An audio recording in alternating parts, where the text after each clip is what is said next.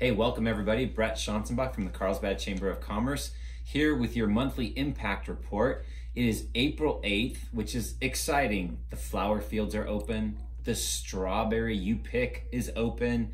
And yesterday was opening day of Major League Baseball, which was phenomenal for the Padres for the first 8 innings at least. We're not going to talk about the 9th inning, but on to more important things.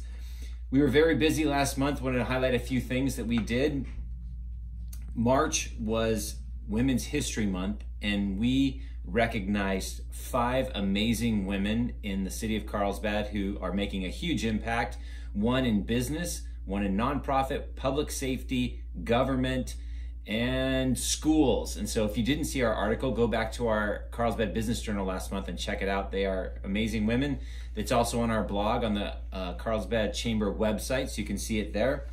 Also, Carlsbad was named the #9 best city to start a business last month. That was so cool. That was by I forget who said it, but it's on our website. You can find it there. But we've been doing what we do here for 99 years, and to have that kind of affirmation that it's paying off and that this is a great place to start a new business is really amazing, and we're super proud of that. So you can see the full press release on our website. And then the other thing I want to note is that it is legislative season. We're in full tilt with all the job killer bills out there.